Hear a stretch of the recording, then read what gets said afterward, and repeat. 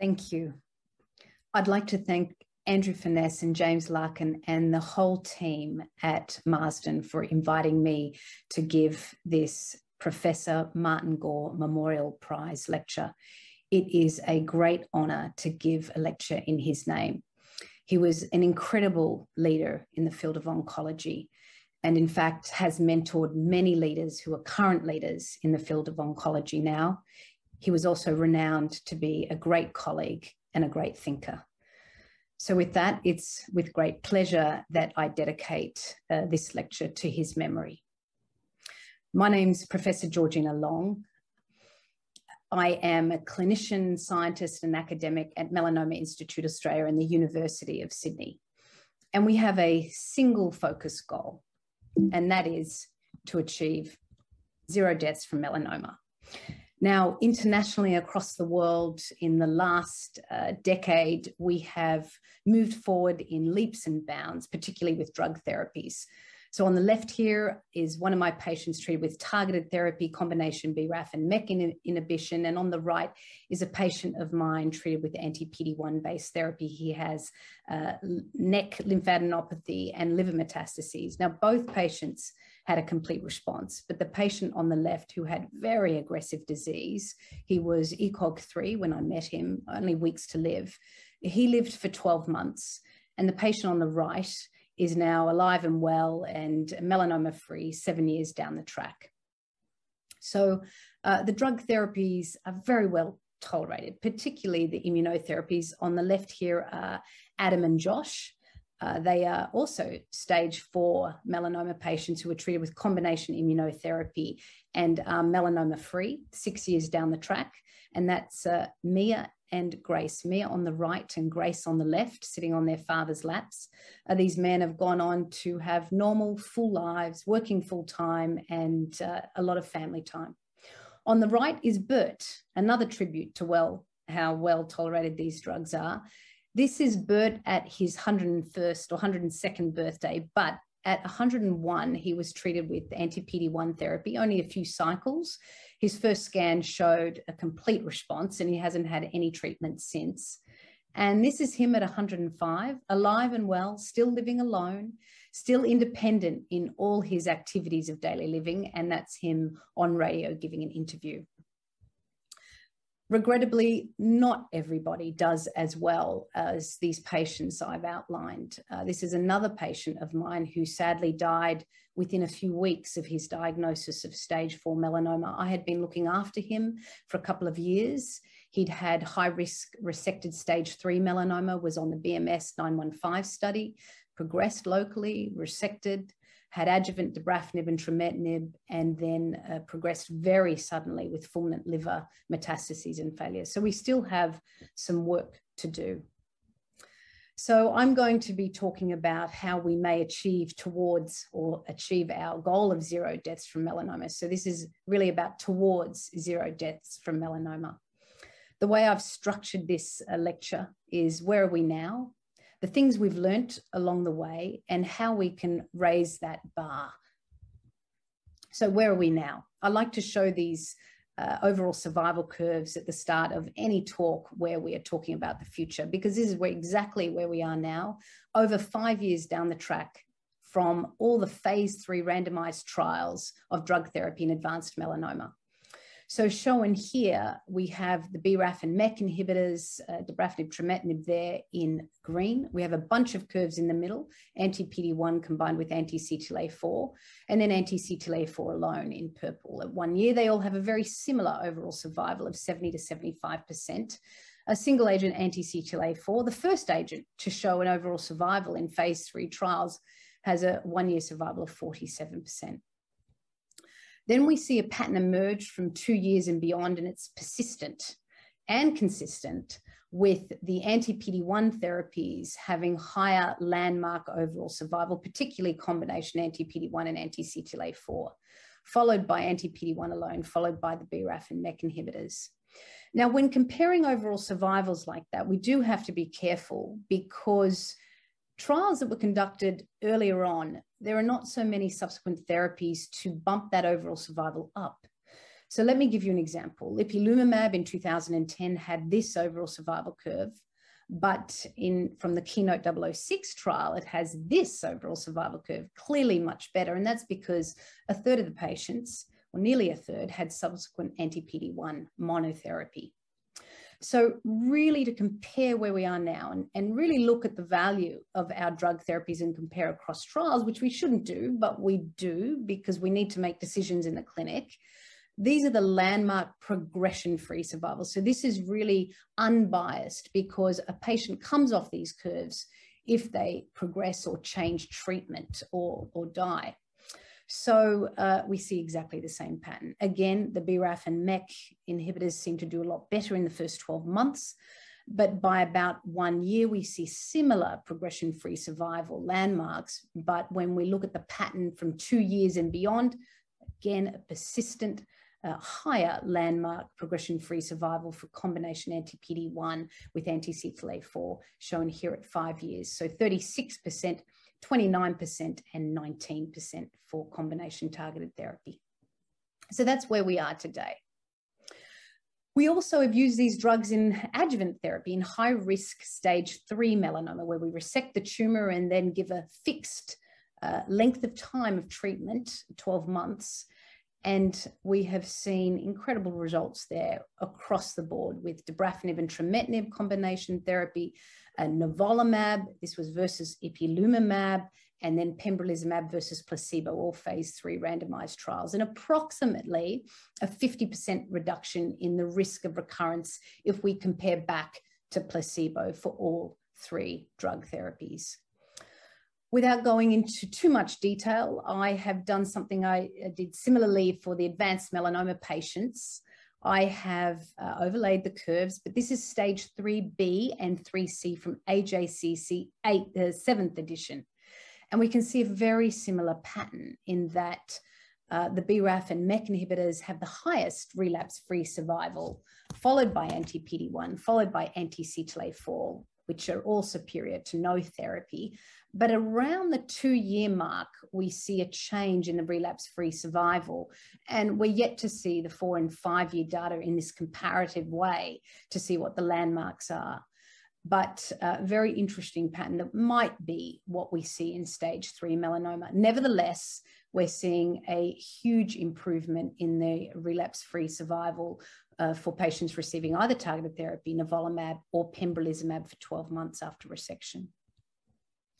The phase 2 IMMUNODE study, another adjuvant trial, but this time in stage 4 melanoma, showing impressive curves, although small numbers, we still see impressive curves for a randomized trial with nivolumab combined with ipilimumab in blue, showing the most superior relapse-free survival in resected stage 4 melanoma, a 2-year relapse-free survival of 70%, followed by 42% for nivolumab and 14% for placebo. Just to note with that, that was nivolumab and ipilimumab treated at the advanced melanoma dosing strategy. So ipilimumab at 3 milligrams per kilogram, and the median number of doses patients received on that arm was only 2 due to toxicity.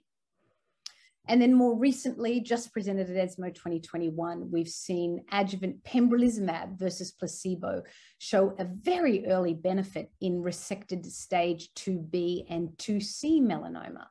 At this very first analysis, we had not expected a positive result at all. It was a bit of a surprise to see a hazard ratio of 0.65 at this early juncture. So that's a 35% risk reduction. We anticipate that if the curves show the similar pattern, that is an increasing in the separation of the curves from 1 to 3 years, then we would expect that hazard ratio to reduce further. So possibly below 0.65. Adverse events are shown there, again, as expected. Grade 3-4 adverse events were highest in pembrolizumab, but are manageable, and discontinuation in about 15% of patients on the pembrolizumab arm due to toxicity, whereas there's only 2.5% in the placebo arm. Relapse-free survival in Keynote 716 adjuvant trial what favoured pembrolizumab across most subgroups. Now, again, it's very early. We've only got a follow-up of about 13 months. So I think we need to watch this space to make any decisions about subgroups that may not benefit. For example, T4B, we see that the confidence interval crosses 1 and the hazard ratio does not seem as high. However, a word of caution, I would wait more time because we did not expect a positive result at this time. Patterns of recurrence, quite astounding for stage 2 melanoma. Stage 2 melanoma is often thought of as not as high risk, but in fact, stage 2B and 2C melanoma carries a similar risk to 3B melanoma. The pattern of recurrences, surprisingly, or not so surprisingly, nearly half of them were distant recurrences. So this is the natural history on the placebo arm. Of the 82 recurrences seen, half of them were distant. So this is quite aggressive disease. So there are 2 questions remaining, and that is, does adjuvant therapy reduce the risk of new primary melanomas? And I'm also going to show you a risk predictive tool in a minute or a bit later. And also, do we need to treat now or can we treat later? So this again is Keynote 716. This time it's a sensitivity analysis, including new primary melanomas as an event, as a recurrence event. And you can see that the hazard ratio is slightly improved, suggesting that maybe there is some prevention of some primary melanomas with adjuvant anti-PD-1 therapy. So this other unanswered question is, what if we, rather than resect and treat, we resect and watch and only treat if it becomes stage 4 or widespread metastatic disease? Do we cure the same percentage of patients? So in the Keynote 716 study and also its sister study, Keynote 054, which was Pembro versus placebo in stage 3 melanoma, the crossover design will examine this. And that is, patients who have recurred on the placebo arm can cross over to pembrolizumab, and those who recurred 6 months after their last dose of pembrolizumab in the active arm can also cross over to pembrolizumab. And the primary endpoint in that case will be overall survival. So this will answer the question. So what have we learnt over this last decade? So what we do know are the patients that do well, this bunch at the end of these progression-free survival curves who are progression-free at 5 years, have very similar features across all drug therapies. They usually have had a complete response, or they're enriched for complete responders, I should say, a low volume disease, normal baseline LDH, and a low number of metastatic sites. So we're in the midst of using all the knowledge that we have accumulated in the last decade with drug therapies to make risk calculator or prediction tools that can be used online. In fact, we have at melanomarisk.org.au a suite of prediction tools for early melanoma, and we will be adding a tool for advanced melanoma. And this is shown here on the left. Anesh Silva, who is now a junior faculty at Melanoma Institute Australia, has been spearheading this calculator with our statistician, Dr. Sarin Lowe.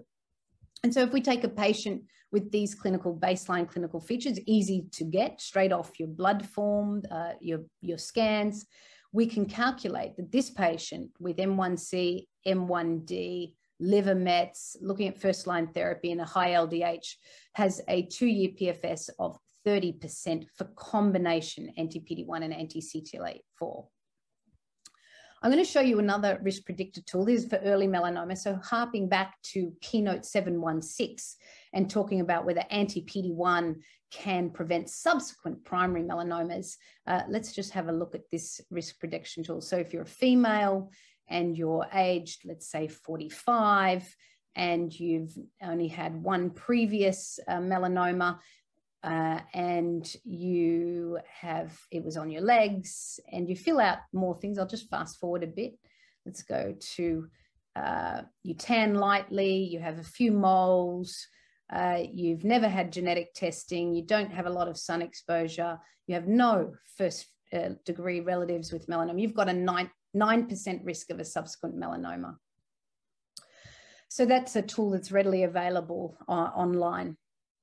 So going back to looking at what we've learned over the last 10 years, now let's turn to tissue biomarkers. I looked just clinical biomarkers. Now let's look at tissue biomarkers. So we know that PD-L1 is somewhat associated with a good response to anti-PD-1 therapy. This is taken from the KEYNOTE-006, pembrolizumab versus ipilimumab in advanced melanoma. And we can see in green the pembrolizumab response by the immunohistochemistry score of PD-L1. So 0, no PD-L1. And we can see that the more PD-L1, the better the response. However, importantly, if you don't have any PD-L1 expression, you still have a nearly 25% chance of response. So it's not a great biomarker. It's an associated biomarker with response, but it's not highly sensitive or specific.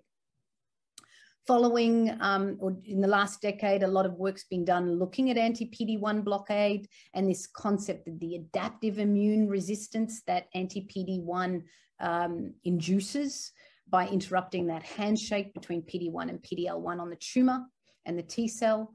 And then looking at the microenvironment and looking not just at PD-1 and PD-L1 expression, but other features of the tumor microenvironment. We now routinely use multiplex immunohistochemistry to look at this microenvironment. And this is just one example of a non-responder on the left and a responder on the right. The CD8 T cells are in green. The tumor is in brown and DAPI in this bright blue. And you can see that we don't have, or there's a paucity of T cells. There is some PD-L1 expression, but we're not seeing much of an infiltrate compared to a responder at baseline where there's a lot of immune cells in the microenvironment. Then using immunohistochemistry, multiplex immunohistochemistry, we can actually look at the distance between immune cells and the tumor cells to predict response. And we've shown that the intratumoral CD8 count in responders and non-responders and how close they are to the tumor, so within 20 micrometers of the tumor, predicts for a much greater response. And not just at CD8 cells, but also T regulatory cells, you can see have no relationship in terms of their distance to the tumor with response or non-response shown in purple. But really it's the intratumoral and the peritumoral CD8 T cells. Pan-tumor, tumor mutation burden interferon gamma signature, a study that was published in Science in 2018. Really interesting short article across the pembrolizumab program, and really look at this last column here, basically showing that if you combine tumor mutation burden and interferon gamma signature in blue, you see this association with better progression-free survival across all tumors, particularly head and neck, and best with melanoma. But again, it's pretty blunt, just like PD-L1. It's associated, but it's not highly sensitive and not highly predictive. With all of this data, though, came this concept of let's make a cold tumor hot. And I have never really liked the simplicity of that concept, let's make a cold tumor hot, because it means that we can go off on tangents about and hypothesize about how drugs may actually work, which are only really skin deep, pardon the pun.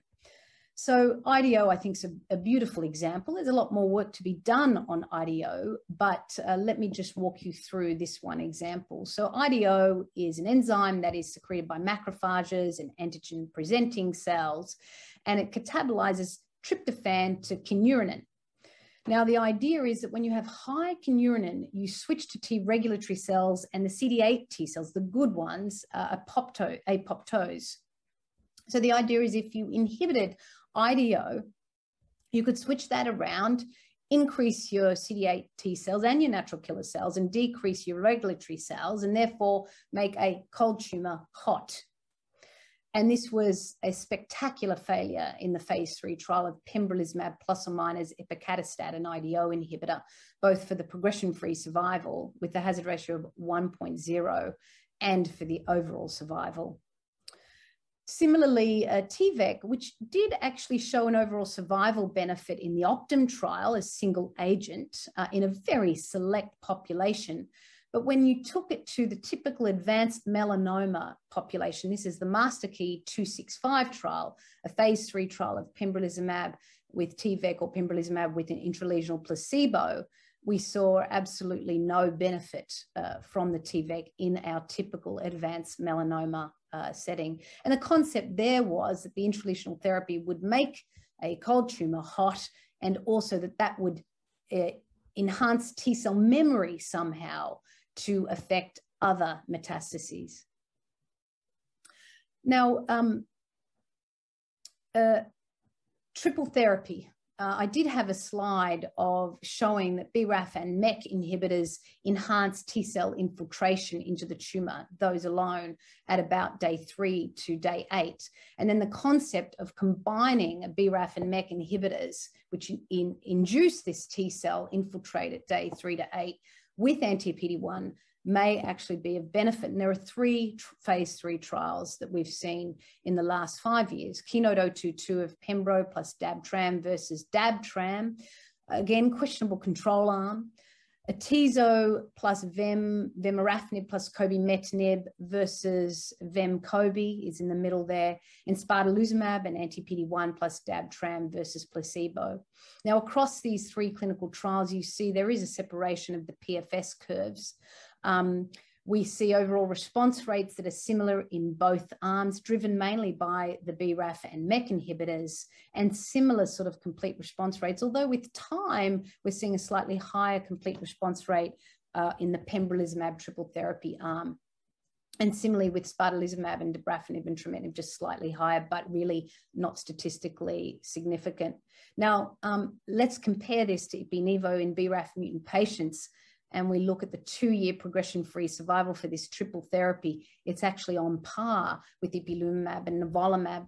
So really the triple therapy, which was difficult in terms of toxicity, really has a clinically minor added benefit. With the control arm, we'd probably prefer to look at is anti-PD-1 based therapy, possibly not better than Ipilimumab combined with Nivolumab. And it's really questionable whether the BRAF/MEK actually enhance the anti-PD-1 therapy or whether it's a simple additional benefit rather than a symbiotic or synergistic benefit. But one study has examined this in a much more thorough way, although it's only phase 2, and that's the SECOMBAT trial. So I'm just going to show you the latest data presented at ESMO from the SECOMBAT study, and this has 3 arms. The first arm, Arm A, patients are receiving targeted therapy until progression and then receive Ipi/Nivo. Arm B in green, they receive Ipi/Nivo first to progression and then targeted therapy. And then Arm C is a sandwich arm where patients get a little targeted therapy, so hopefully enhancing T cell infiltration into the tumor, followed by Ipi/Nivo until progression, and then targeted therapy if they progress. So basically, Arm C is the same as Arm B, except there's a little bit of Encobini for 8 weeks ahead of time. Now, it is only phase 2 with approximately 70 patients in each arm, but interestingly, with time, we might be seeing what I showed you at the very get-go of this talk, that the targeted therapy first seemed to be quite good in the first 12 months. But when we're looking at 3 years and beyond, it seems that Arm B and C may have the greater benefit.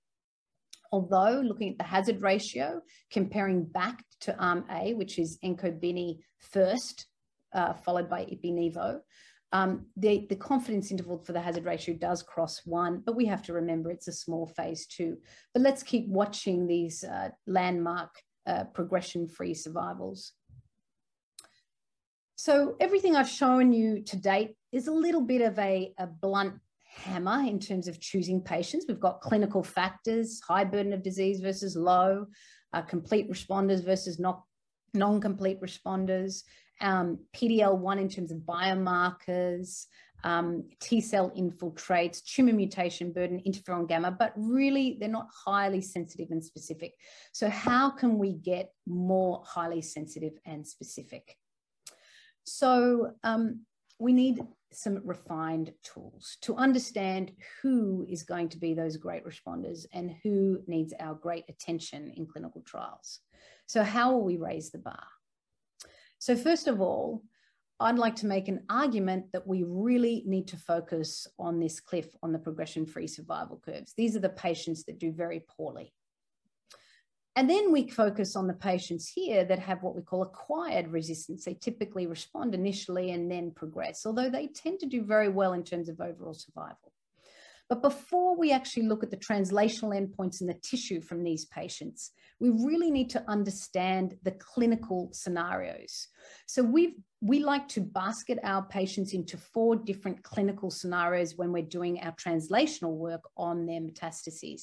And this is, again, work from Inesh and Alex, looking at these patterns of progression. So first of all, we've got this primary progression. This is an independent individual patient, individual metastases, and we can see in this one patient, everything is growing with time. So this is primary progression, it's generalized, and it's homogeneous. There's another example there. This patient has primary progression because we're seeing this outgrowth of these tumors. However, it's heterogeneous and it's solitary and oligometastatic progression.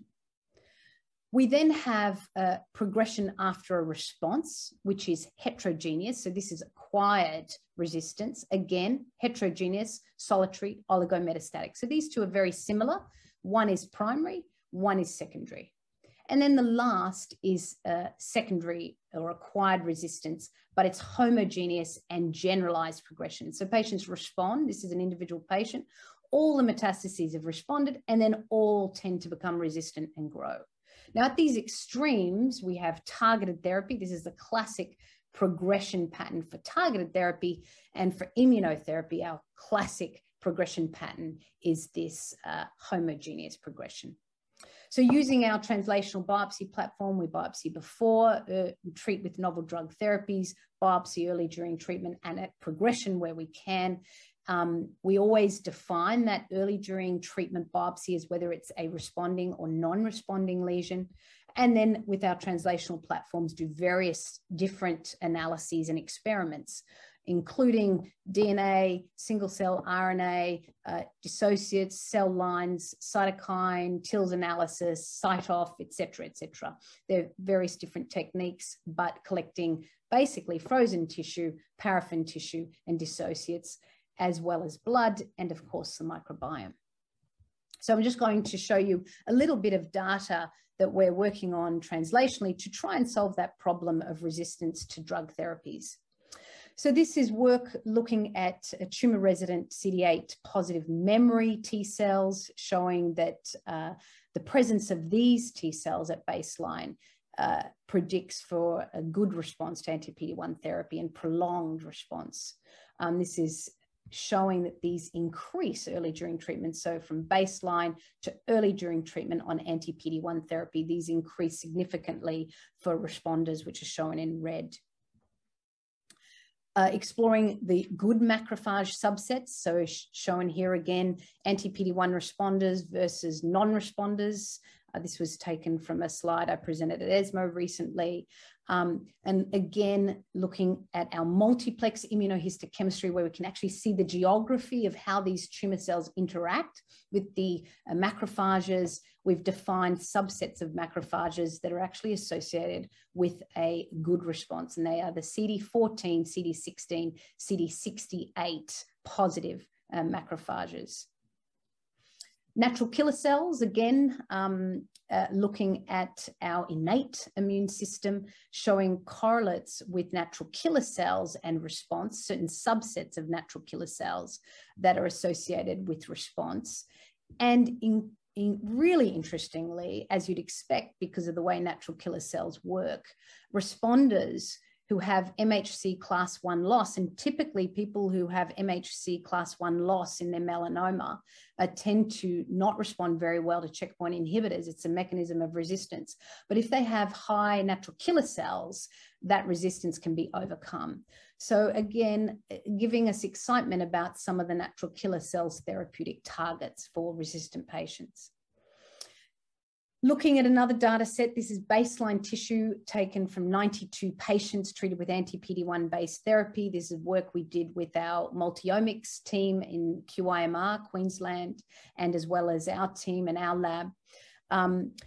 We really tried to look at that classic tumor mutation burden interferon gamma and tried to look at the outliers alone maybe they would be a way that we could get clues about resistance. So shown here is the interferon gamma score on the y-axis, tumor mutation burden on the x-axis, and those who respond or good responders are in blue, poor are in yellow. You can see that everyone with the high tumor mutation burden, high interferon gamma score does very well in this data set. But if we look at these outliers, so people with high interferon gamma who don't respond, or people with low interferon gamma who do, or people with low interferon gamma but high tumor mutation burden who don't. And so by focusing on these outliers, we call these biologically interesting patients, we've tried to understand resistance or excellent response in that context. Another data set of 34 patients who are non-responders, they all have primary resistance. And importantly, most patients, so this is RNA sequencing at the top here, looking at some specific drug targets. At the bottom is the immunohistochemistry, CD8 and PD-L1 expression. Most patients don't have CD8 or PD-L1. They don't have T cells in their tumor when they're have primary resistance. There is a small set though with primary resistance that do. And so here we're seeing some therapeutic targets that might help that 10%, 10 to 20% of patients who do have T cells, but for some reason, the T cells are not activated enough against the tumor. For example, LAG3. Now I'll talk about LAG3 in a bit more detail. It's another checkpoint on our T cells, along with PD-1 and CTLA-4 and TIM-3. Very early studies of anti-LAG3 relatlimab and nivolumab in patients who had progressed on PD-1 or PD-L1. They weren't refractory, they were experienced, but had progressed. We saw that there was an enrichment for response in those who had LAG3 expression, although one patient who had no LAG3 expression responded. So this was the early data that then led to the phase 3 trial recently presented at ASCO 2021 and again at ESMO just recently, this last month, showed this very statistically significant hazard ratio of 0.75, a 25% reduction in the risk of progression with combination relatlimab and nivolumab over nivolumab. But there are a few questions. It was interesting that LAG3 expression did not select for patients to benefit from the combination. However, those with LAG3 expression did have a better progression-free survival with the combination and with PD-1 alone, but it didn't select patients for the treatment. And grade 3/4 treatment-related adverse events, I've made a comparison here with nivolumab and ipilimumab from checkpoint 067. So we can see this drastic reduction in grade 3/4 treatment-related adverse events, a cross-trial comparison, of course, with ipi-nivo, but not quite as good as nivo alone, but overall a very tolerable combination therapy. So the question is, will this take over from PD-1 monotherapy with this data? I just want to remind people that the ipi-nivo checkmate 067 data at that sort of 12, 13-month follow-up, which is similar to what was presented at ASCO, it had a hazard ratio of 0.75 and almost exactly the same confidence interval. Actually, was lower, 0.74. Doesn't mean a lot, but just to show you that they're very on par. So the questions now are, when do patients need a combo over anti-PD-1? Will relatlimab combined with nivolumab be chosen over nivolumab or pembrolizumab alone? How do we decide between nivolumab combined with ipilimumab versus this new combination? And also, why was the nivo monotherapy arm here in green? It didn't have a great 12-month PFS compared with previous studies, even though the baseline characteristics of patients in this trial were very similar to previous studies. So going back to this, these non-responders, I showed you this before. I said there were a few with LAG3, but they all had T cells. Our focus really needs to be in this group of patients who have primary progression with low TILs, low PD-L1, and not much in way of expression of drug targets that we're currently working on. So let's have a look at that a bit more closely. So this is another data set, 105 patients, again, anti-PD-1 plus CTLA-4, pre-treatment and some on-treatment biopsies. But what I really want to focus on are these non-responders and other targets. Interestingly, the hypoxia pathways and metabolic pathways were upregulated in these non-responders. So this brings me to another new, especially this hypoxia pathway combination being explored in melanoma. And this is pembrolizumab combined with lenvatinib in anti-PD-1 refractory melanoma. And this is truly refractory melanoma. Overall, with this combination, we saw an overall response rate of 21%, 33% for those who'd progressed on combination PD-1 CTLA-4, 18% for those on PD-1 alone. But in this group of patients, 20% had an LDH more than 2 times the upper limit of normal. So this is a very, very poor group of patients. So to see even this level of activity was pretty startling. And I just want to show you some data from one of the patients from this trial. Here's the duration of response from that trial. So there are some patients who benefit and have durable responses, although it remains to be seen who exactly this small group of patients are, and it is a small group. So this is one such patient. So this patient had progressed on ipi-nivo, had multiple brain metastases, had even gone through whole brain radiotherapy. So this is 3 years ago, had multiple metastases, high burden of disease. And at baseline, this is a baseline biopsy, and this is an on-treatment biopsy. But what I want you to notice is that at baseline, we don't see much vessels. We don't see much PD-1. PD-1 is the T cells or MHC. And so this is PD-1 in the middle here and MHC. But on treatment, the vessels elongate. They seem to so-called normalize. We get this massive infiltration of PD-1 and MHC class 1 expression. And this patient is disease-free, complete response, and is now 2.5 years down the track, having been on this clinical trial. So certainly there is a small group of patients that benefit, and we need to understand what's going on. Could it be the hypoxia pathway that was active in this patient, and normalizing the vasculature enabled the T cells to get in there? But that's just a hypothesis. So I just want to finish off on neoadjuvant therapy. I think this is the way forward to test drug therapies in a wonderful translational program, platform, I should say. We know about adjuvant therapy. I outlined that before very early on. But neoadjuvant therapy is where we treat for 6 weeks, we resect, and then this is the pathologist, Richard Scollier, who I work closely with at MIA. He's my co-medical director, and also we co-lead our translational laboratory together. But the pathology team will then categorize the response into complete, that's no tumor cells left, near complete, that's 10% or less tumor cells, partial pathological response, that 50% or less of tumor cells, or no pathological response, so 50% or more of tumor cells remain after neoadjuvant treatment. The International Neoadjuvant Melanoma Consortium, huge membership, consultation with the FDA. We've written 3 papers. Actually, one is about to be published, the first 2 have been published, pathological assessment, the design of these clinical trials so that we're all doing similar things across the world when we are doing investigator-led neoadjuvant trials. The platform is quite simple: stage 3, palpable, resist measurable disease, biopsy at baseline, start the neoadjuvant treatment, biopsy at day 4 to 7, completion dissection, and then the adjuvant part of the treatment. The primary endpoint being pathological response, and secondary endpoint with the relapse-free survival. Now, to make this a platform that is useful for drug development, so to cut drug development time, we have to prove that the complete pathological response rate correlates with relapse-free survival. And we did that with our pooled analysis. So shown here on the left is immunotherapy, and we can see any pathological response, partial, near complete, or complete. And that's about 75% of patients treated with neoadjuvant ipi-nivo for 2 doses have this flatlining of the relapse-free survival versus virtually no patients relapse, or very few. For targeted therapy, very different.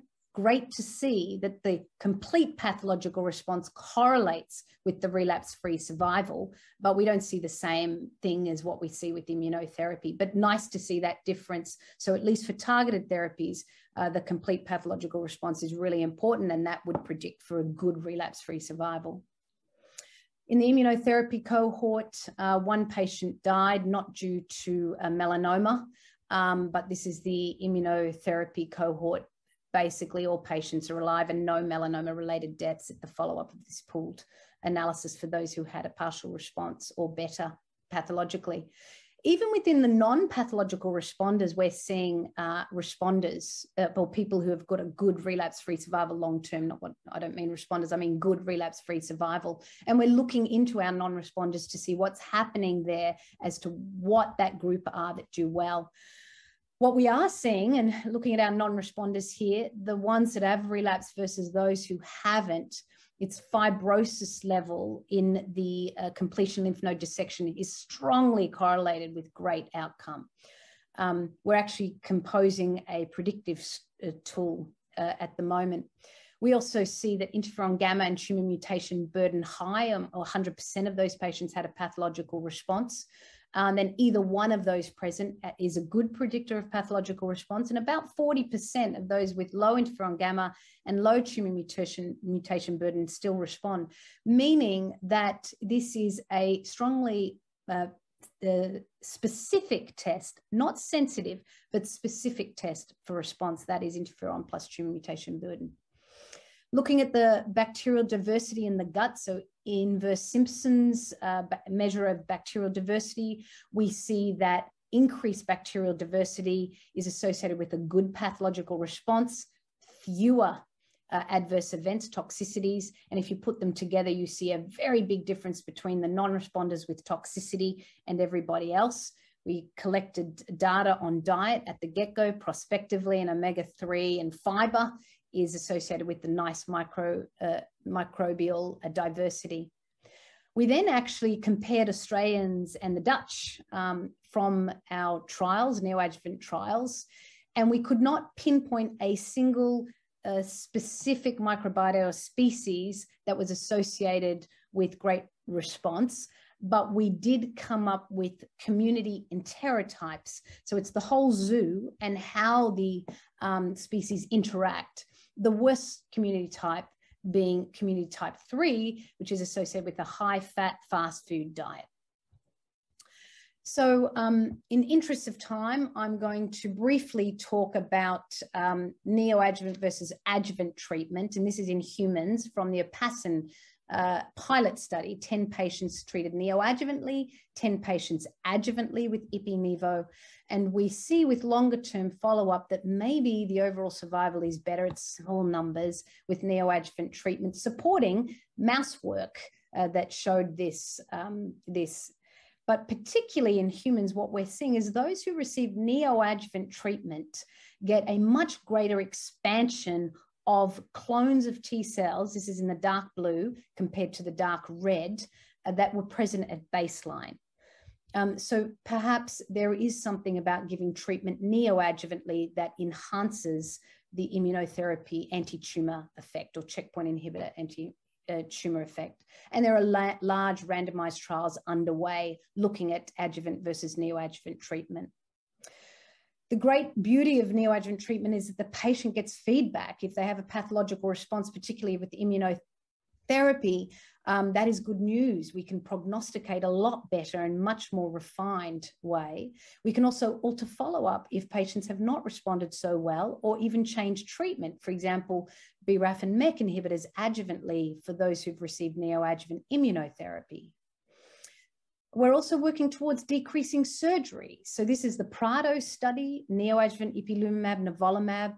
At the get-go, this is a large study, very multidisciplinary, pathologists, surgeons, and medical oncologists. We highlight the biggest node with a seed, a radioactive seed, or a radio label, sort of a seed that's visible on CT scan.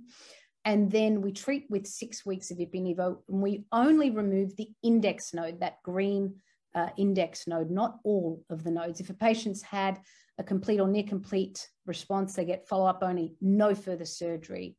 For those who've had a partial or pathological response, they get a total lymph node dissection. But the partial responders, since they do well with immunotherapy, get follow-up only. And the non-responders have their treatment altered adjuvantly.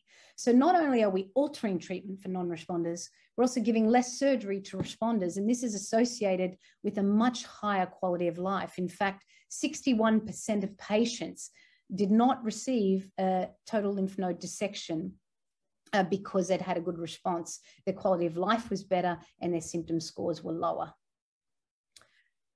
We've also seen recently nivolumab and relatlimab with a 73% any path response, although these were enriched with BRAF wild-type patients, which is different from our OPASSA-NEO and PRADO neoadjuvant trials.